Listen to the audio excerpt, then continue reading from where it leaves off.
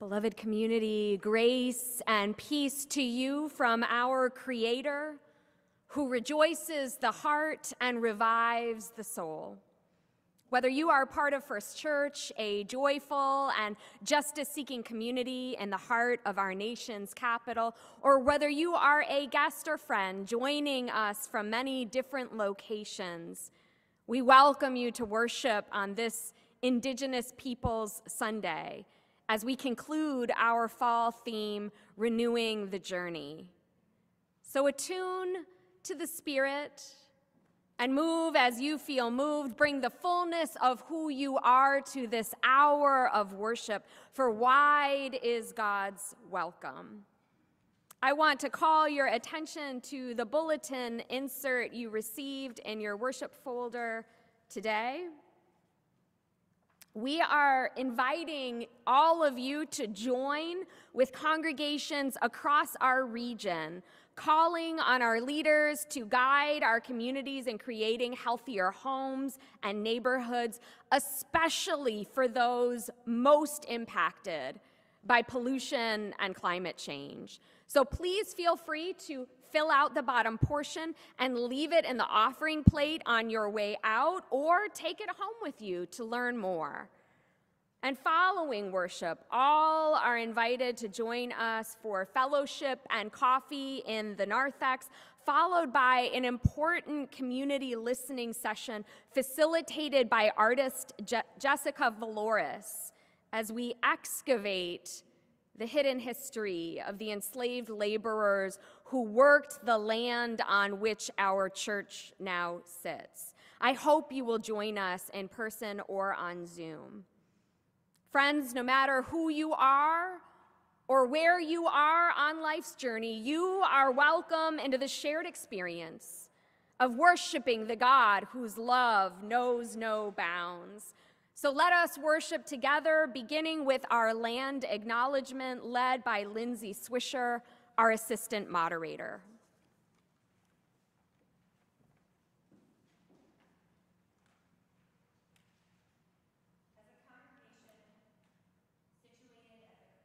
At the confluence of the Potomac and Anacostia rivers, we worship on the grounds of the ancestral homelands of the Piscataway Conoy tribe, the people where the rivers blend, and of the Nachatank Anacostan people.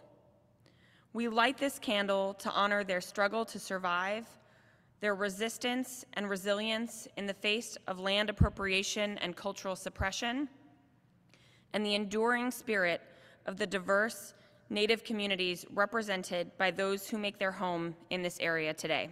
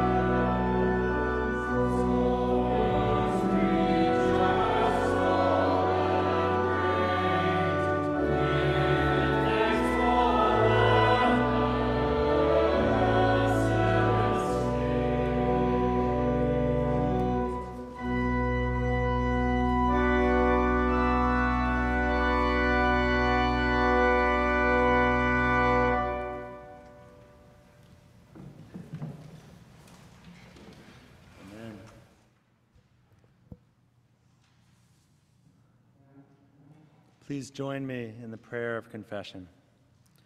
Great Spirit, we confess that the human family has strayed from the sacred way, the way of love, respect, gratitude, and reverence for all of life. We know that we are the ones who are divided, and we are the ones who must come back together to walk the sacred way, the way of love, respect, gratitude, and reverence for all of life. Sacred One, teach us love, compassion, and honor, that we might be a source of healing for all of creation. Amen.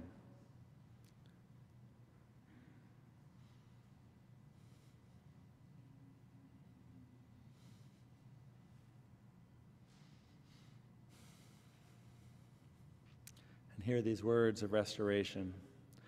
As surely as the rain comes forth to water the earth, God's mercy comes to us as a gift, abundant and freely given.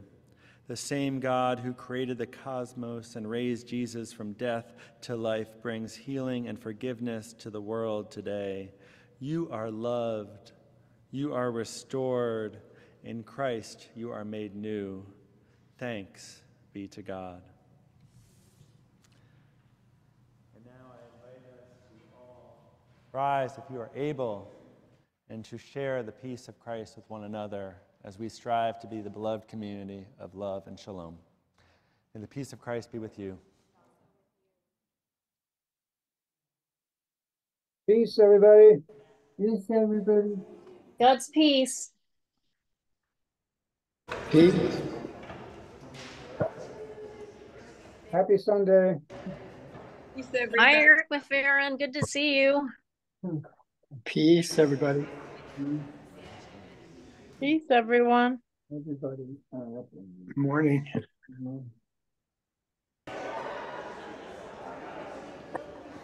Peace. Peace.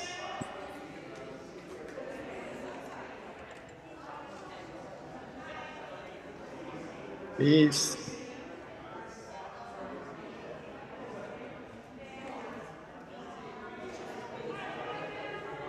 Peace.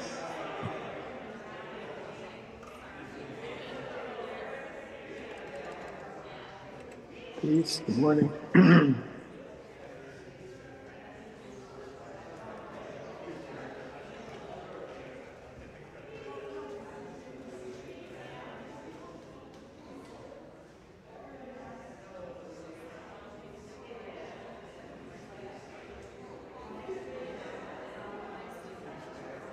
Peace, everybody. Peace. Peace.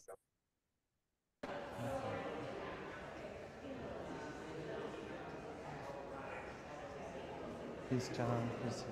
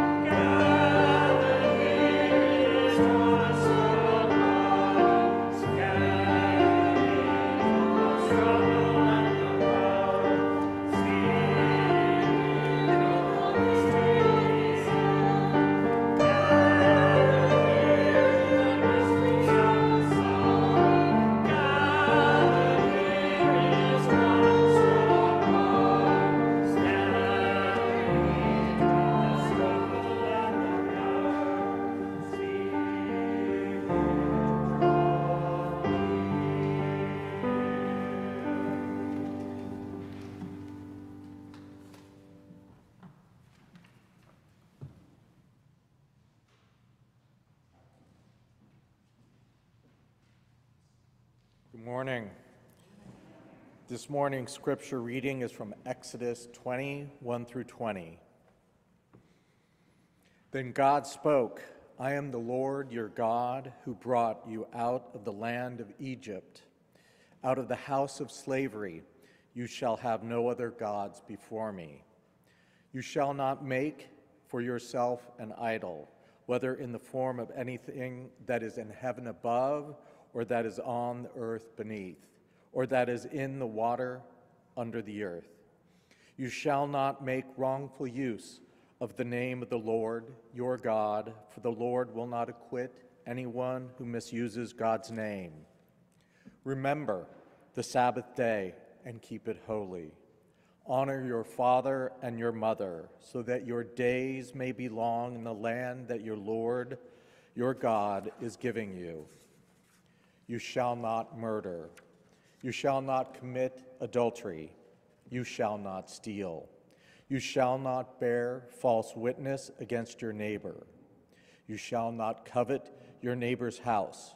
You shall not covet your neighbor's wife, male or female enslaved person, ox, donkey, or anything that belongs to your neighbor. When all the peoples witnessed the thunder and lightning, the sound of the trumpet and the mountain smoking, they were afraid and trembled and stood at a distance and said to Moses, You speak to us and we will listen, but do not let God speak to us or we will die. Moses replied, Do not be afraid, for God has come only to test you and to put the fear of God upon you so that you do not sin.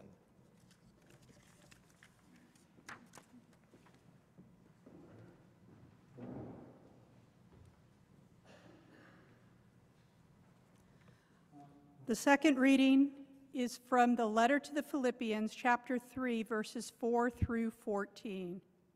If anyone else has reason to be confident in the flesh, I have more.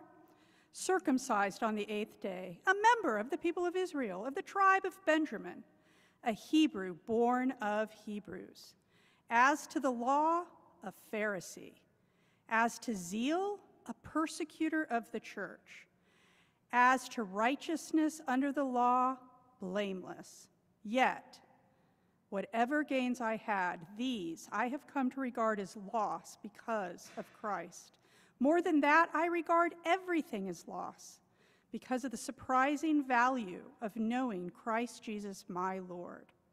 For his sake, I have suffered the loss of all things, and I regard them as rubbish, in order that I may gain Christ and be found in him, not having a righteousness of my own that comes from the law, but one that comes through faith in Christ, the righteousness from God based on faith.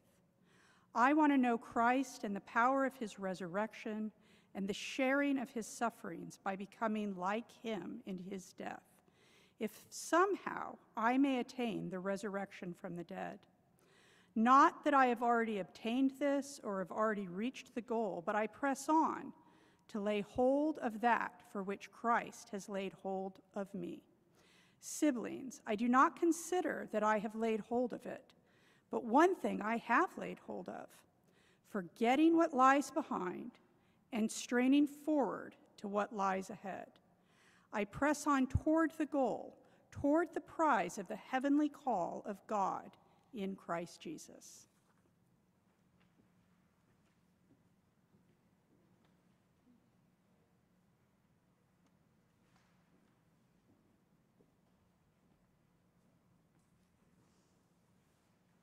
Will you pray with me? God of all our journeys, speak in this place, in the calming of our minds and the longing of our hearts. By the words of our lips and in the thoughts that we form, speak, O God, for your people are listening. Amen. As a trained facilitator, I have learned not to begin sacred conversations on racism with the sin and trauma of attempted genocide and slavery. When we speak of racial healing and repair, we must return to communities which were whole and thriving before the harm, to people rooted in the African motherland or the vast prairies we now call the Americas. We must recall the shape of creative expression, the sacred rituals, songs, and dances. We must remember their stories. To begin, we must go all the way back before human existence to creation accounts which tell of God's Spirit brooding over the face of the deep, bringing out of chaos the order of dawning day and setting sun. It's crucial to begin the story here. We share one creator. We are born of the same substance as the fish of the sea and the wild animals who roam the land, who have inhabited this earth longer than we have. To remember our place, as poet Mary Oliver says, in the family of living things. So I want to begin this morning with a story. In her book, Braiding Sweetgrass, native scientist Robin Wall Kimmerer describes the ritual burning of the headland by indigenous people as they welcomed home the prodigal salmon. Each year, the women would sew another row of shells on their dress. The people would pile wood and sharpen huckleberry skewers. Elders mending nets would sing the songs of old. All around the meadow, they would build nests of cedar bark and twisted grass covered in coal and feed it with breath. Smoke would erupt into flame, a crackling ring of fire that quickened across the headland of the coast. The fire, Kimmerer writes, was meant to say to the salmon, "Come, flesh of my flesh, my siblings, return to the river where your lives began. We have made a feast in your honor." As the legend goes, what began as a pinprick of light would flare into a tower of fire reflecting on the water, glinting off silver scales as the salmon as one body turned toward the east. A song of praise would pierce the air as the food swam up the river fin to fin. 4 days of fish would course by in great throngs, spared to carry the message to their upriver relatives that the people were grateful and full of respect. Then, the most honored fisher would take the first salmon to be prepared with ritual care. The people would feast, dance, sing, and give thanks. The salmon, Kimmerer notes, brought a much-needed resource for the trees: nitrogen. Salmon carcasses would be dragged into the forest by bears and eagles, fertilizing the trees.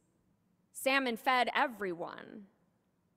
Only fragments of this story remain.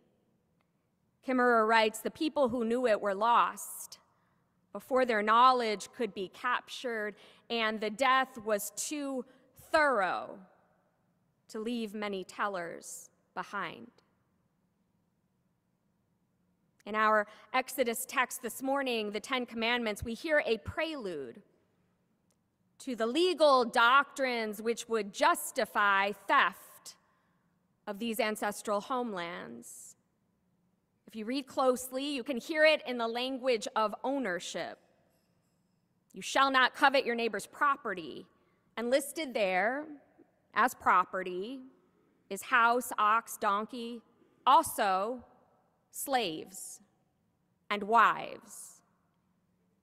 The law is laid down in thunder and smoke, and Moses claims its purpose is to strike fear into the faithful so they would not sin. Fear-based, property-centered, defining right there in the scripture a hierarchy of power in which men are second only to God. It's not too difficult to see how this law translated into religious justification to plunder. It was in the name of Jesus that Europeans first colonized the New World. Under the doctrine of discovery articulated in a series of papal bulls, white settlers began claiming ownership of the ancestral homelands cultivated by native tribes for thousands of years. One excerpt reads, quote, "We have learned that you chose our beloved son, Christopher Columbus, whom you furnished with ships and men equipped to make diligent quest, and they, with divine aid and the utmost diligence, discovered remote islands and even mainlands that hitherto had not been discovered, wherein dwell very many peoples living in peace. These very peoples seem sufficiently disposed to embrace the Catholic faith, in order that you may enter upon so great an undertaking, we give, grant, and assign to you and your heirs all their dominions, camps, and villages, and all rights, jurisdictions, all islands and mainlands discovered and to be discovered," unquote. The doctrine of discovery and the religious justification it provided inspired the Monroe Doctrine, which declared U.S. dominance over the Western Hemisphere, and Manifest Destiny, which catalyzed westward expansion. Despite the fact that First Peoples saved the lives of early colonists by sharing food and knowledge, white settlers would spend the next 300 years perpetrating war, stealing land, and breaking treaties. From forced removal from their homelands to boarding schools that separated parents from children, to the attempt to eradicate native languages and rituals, our nation's forefathers systematically dehumanized native tribes, and they did so in the name of Jesus Christ. At the General Synod of the United Church of Christ in June, a resolution passed calling us to examine the role of our predecessors in establishing Native American boarding schools and to discern how we will repair the harm for current and future generations. I served on the committee of delegates examining this issue, and I learned that 9 out of 10 Americans have no idea these boarding schools existed. Yet one of my fellow committee members said of his Ho-Chunk community, "I don't know anyone not personally touched by the boarding school system." In our faith, however, the law does not have the last word. It is fully realized, according to Jesus, only through the gospel of love. In Paul's letter to the church at Philippi, the doctrine of ownership is subverted by a doctrine of relinquishment. Paul had reason to boast in his standing as an expert in religious law and one blameless under it, as not only an Israelite, but also a Roman citizen and a Pharisee who strictly upheld the orthodoxy of his faith. Before he was knocked off his high horse on the road to Damascus, Paul was known by the name given him at birth, Saul. Saul despised anything that polluted or watered down his religious tradition, and he believed the Church of Jesus Christ did just that. So with zeal, he set out to persecute the church. What I'm telling you is Saul promoted and perpetrated religious violence. He fanned the flames of religious hierarchy and authoritarianism. And let me be clear here, there are people in every religion who do this. They cling to their beliefs until their hearts are calcified. Differences become intolerable.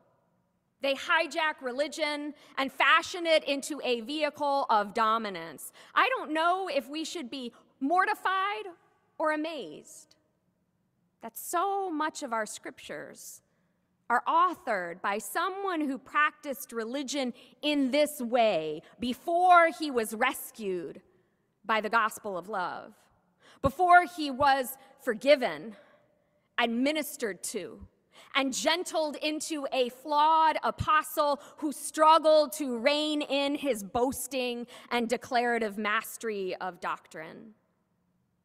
But here we have it. And from an imperfect source, a gospel of love which subverts the law of ownership. Whatever gains I had, Paul declares, I have come to regard as loss because of Christ. The Message interpretation puts it like this: the very credentials people are waving around as something special, I'm tearing them up. All the things I once thought were so important are gone from my life. I don't want some petty, inferior brand of righteousness that comes from keeping a list of rules when I could get the robust kind that comes from trusting Christ, experiencing his resurrection power, partnering in his suffering, and going all the way with him to death itself.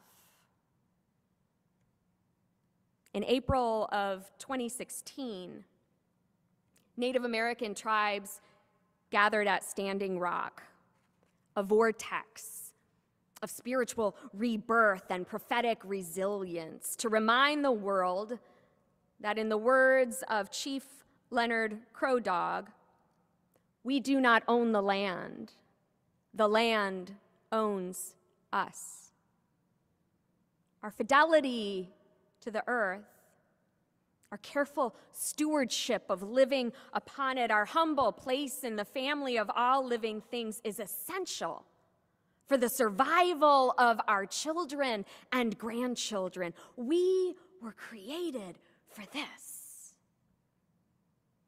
That December, in a stunning show of repentance and solidarity, veterans, led by Wesley Clark Jr., stood before the Council of Tribes gathered at Standing Rock and spoke these words. Quote, "Many of us are from units that have hurt you. Over the years, we came, we fought you, we took your land, we signed treaties that we broke, we stole minerals from your sacred hills, blasted the faces of our presidents on your sacred mountain. We took your children. We tried to take the language that the Creator gave you. We've come to say that we are sorry. We are at your service, and we beg for your forgiveness." Unquote. This moment of stark truth-telling in an era of fake news was profound. As Wes Clark Jr. begged for forgiveness, a small group of veterans knelt down, some bending at the waist and bowing until their hands touched the ground.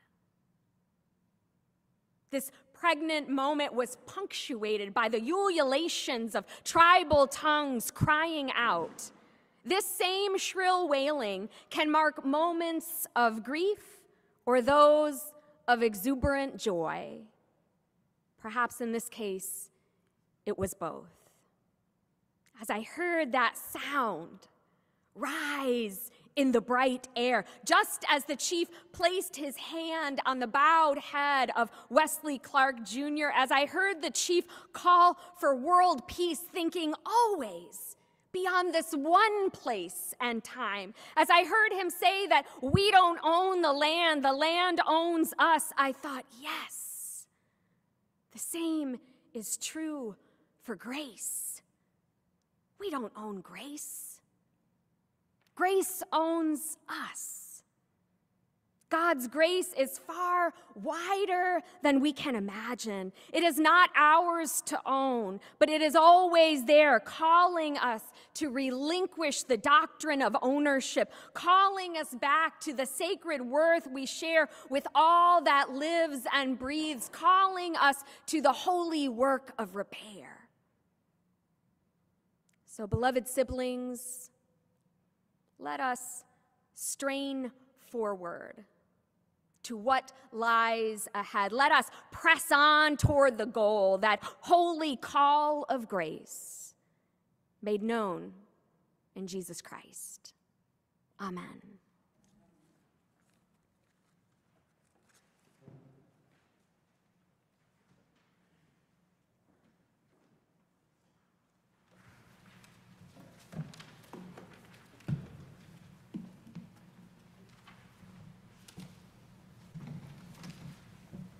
I'd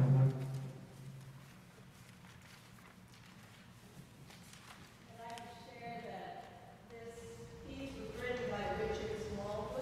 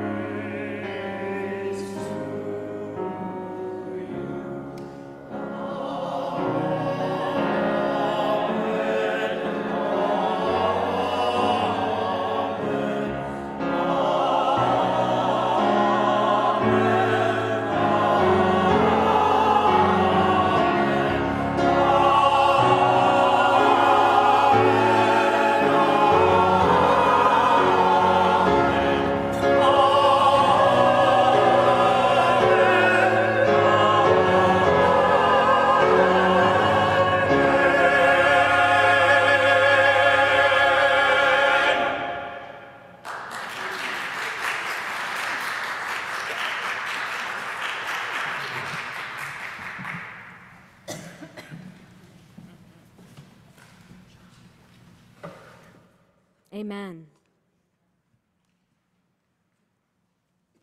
On the second Sunday of every month, we take up a special offering that is dedicated toward an organization doing the work of justice and peace that is at the heart of who we are as a community as well.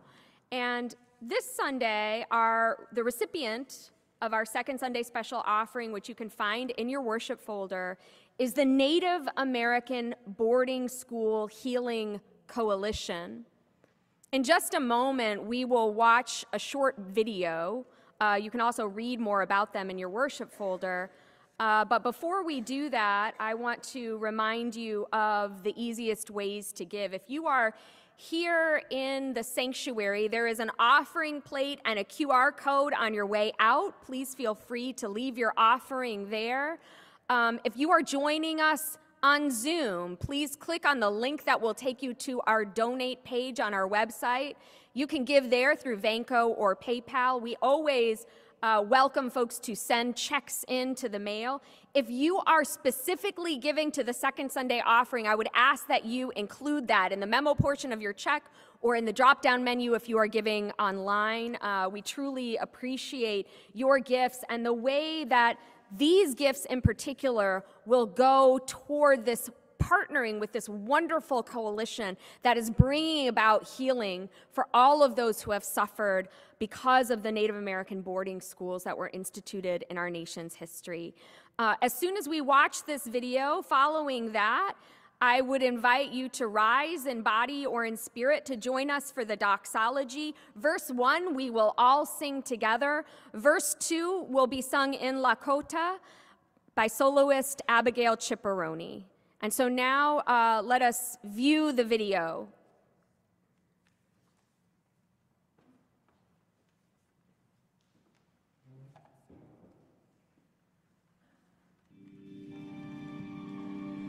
They changed their motto from "the only good Indian is a dead one" to "kill the Indian but save the man." When they forced us to go to boarding school, they told us to let all that was Indian within us die. The National Native American Boarding School Healing Coalition was formed to bring truth, justice, and healing for boarding school survivors and descendants in the United States. The time for healing is now. I was placed in the boarding school, or I ended up at the boarding school one night when I was about 6 years old. The boarding school was St. Joe's Academy in 1968. I actually thought I was going to be free, but the Bureau of Indian Affairs lady and her husband were right there to pick me up. And aside from having a place to sleep and having 3 meals a day, I don't have a whole lot of good things to say about the boarding school. In the boarding school, it was really affected my self-esteem, not wanting to know the language, not really involved in the ceremonies, and just to being proud of who I was. You know, we're taught we're not supposed to do certain things, but I ask myself, well, where did that come from? Why are we fearful sometimes? Those kinds of teachings come from the military part of our experience, but I've had to take myself to places beyond some of those borders that I've taught work in. When I was able to do that, it was just a sense of relief.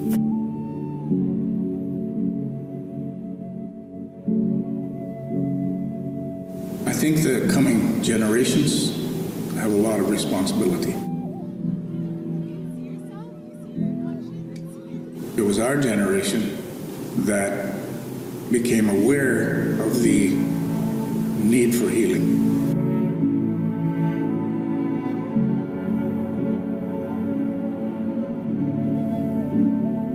They tried to make us into white people by cutting our hair and then taking our language and all the horrific things that happened in other places, but it's in here. It's still here. It's strong as ever, and I'm going to pass it on.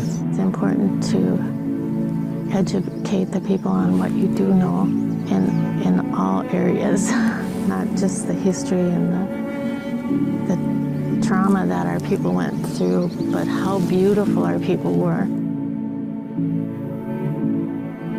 The boarding school experience made me very angry, and I stayed angry, but the context in which I passed that anger into the future, I want it to be better. What I'm happy about is my grandchildren won't be able to experience some of the things that I've witnessed, a lot of the people that I've grew up witness. When I think about healing, and once we are able to put aside, some of these major issues that have impacted us in Indian country, to me it's about being more in control of who we are as Indigenous people of this land.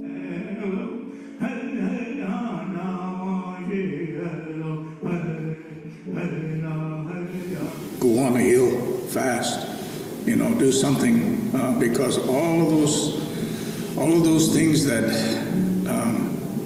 the boarding school was put in place for, to take away, to strip us of our culture, you failed. With me, you failed.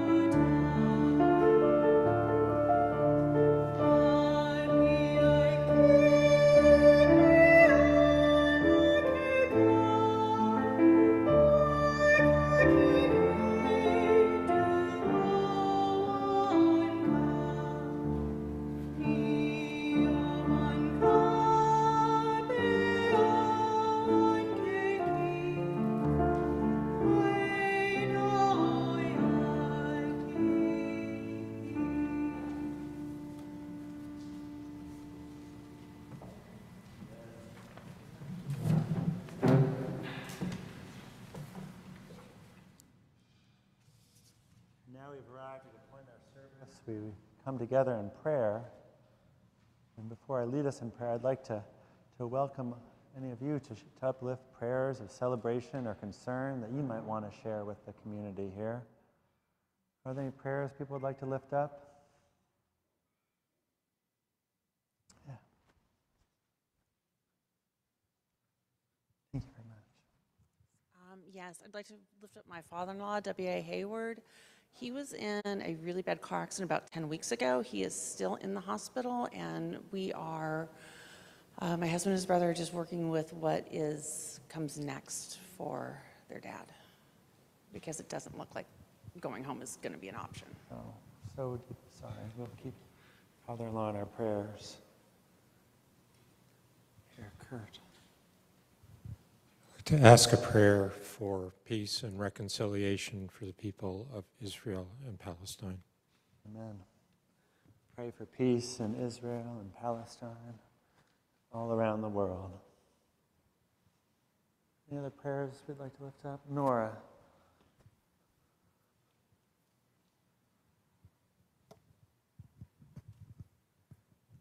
Prayers for a high school friend who I just got back in touch with, who's had a very serious surgery, and he has come out of it well, I'm very grateful for that. And also just want to celebrate this beautiful day, and I brought some of these native asters that grow about 10 feet tall, and there's a bunch of them in my backyard, and I just had to bring some and just celebrate that they're the last food the bees get before they hunker down and then go to sleep for the winter. Prayers of comfort for my friend. Her cousin was recently hit in a hit and run, and he was young. He was only 16. So.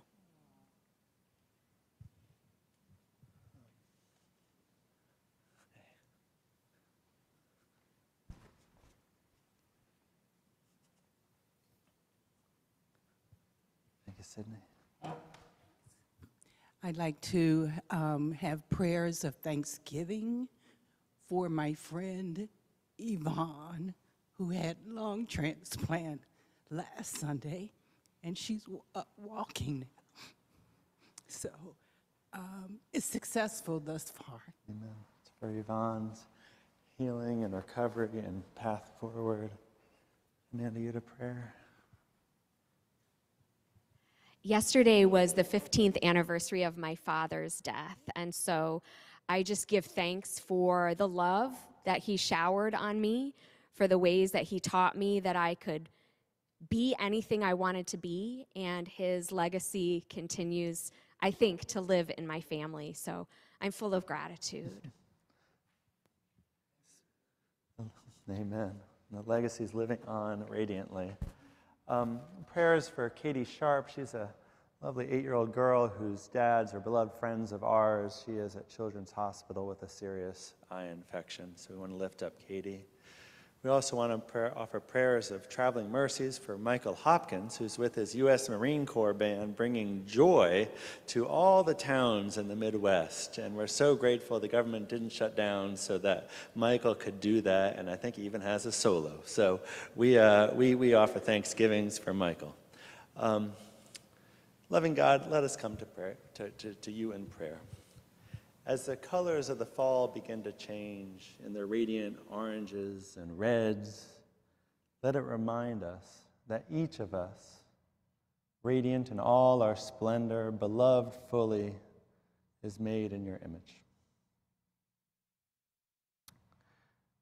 We offer thanks to you, O God, on this day as we honor the Piscataway, Kanoi, and the Anaskotten and the Natchunk peoples, who cared for their families and built their homes right here along the Anacostia and the Potomac.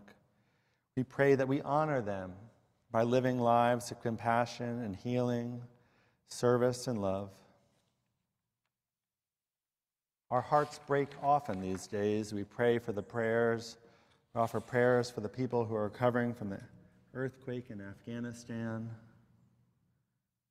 And our hearts are shattered as we hear more about senseless death and destruction in places like Israel and Ukraine. We see pictures of women and children next to buildings torn by missiles of destruction. We ask why. God, you know that there is no room in this world for hate or violence. Please transform all of our hearts into hearts of reconciliation and peace, where even in our disagreements, we are led by seeing the humanity of one another. On this day, O Holy One, we ask that you bless the peacemakers like Iranian activist Narges Mohammad, who recently was awarded the Nobel Peace Prize despite being imprisoned for her activism by speaking up for the rights of women, for education, fair treatment, and the abolition of death penalty. We lift up peacemakers here in cities like D.C. who are disruption makers, who are trying to stop the violence and to show that youth in DC and other cities that there is another way. We lift up the words of St. Francis. Lord, make us an instrument of your peace. Where there is hatred, let us sow love. Where there is injury, let us sow pardon. And as our hearts focus on the Middle East, especially in the aftermath of all that happened yesterday, I want to lift up the words of Holocaust survivor and activist Elie Wiesel, who wrote this in his Nobel Peace Prize speech. And then I explained how naive we were, that the world did not know and remained silent, and that as I swore never to be silent whenever and wherever human beings endure suffering and humiliation, we must always take sides. Neutrality helps the oppressor, never the victim. Silence encourages the tormentor, never the tormented. Sometimes we must interfere. When human lives are endangered, when human dignity is in jeopardy, national borders and sensitivities become irrelevant. Wherever men or women or siblings are persecuted because of their race, religion, or political views, that place, at that moment, must become the center of the universe. Let it be so, O Lord. Carry our tears.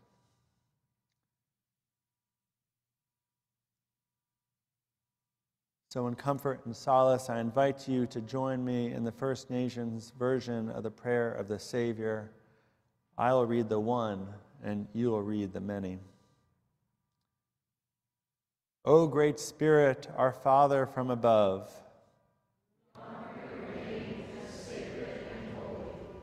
bring your good road to us.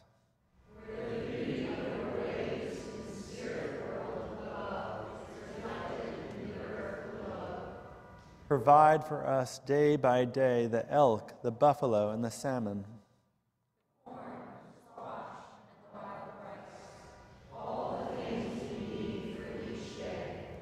Release us from the things we have done wrong.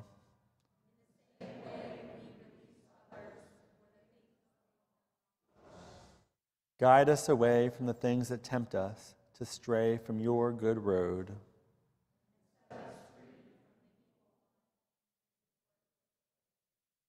Aho, may it be so.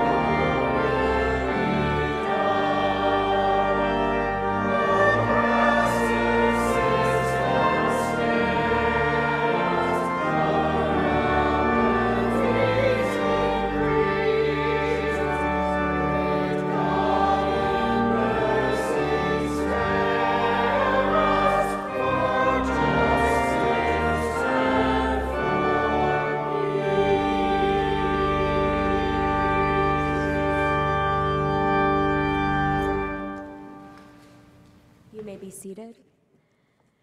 Before our final blessing, I want to remind you to check our website, e-newsletter, and social media pages for announcements.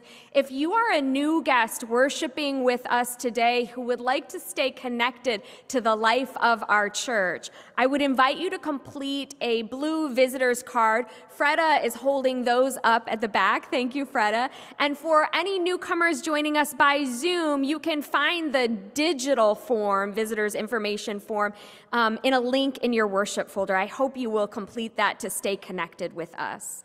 And now for a few announcements. Don't forget to place your completed bulletin insert in the offering plate on your way out. Join us in the narthex for coffee and fellowship, followed by a hybrid community listening session with artist Jessica Valoris in the community hall, in which we will discuss the hidden history of enslaved laborers who worked the land on which our church sits. Please join us either in person or on Zoom using this same Zoom link.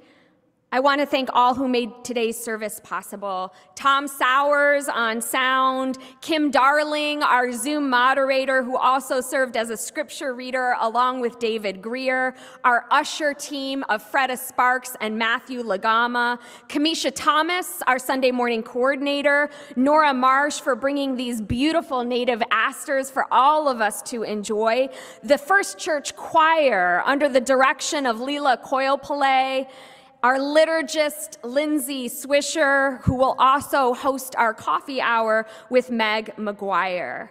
And now for our final blessing, adapted from a Native American proverb.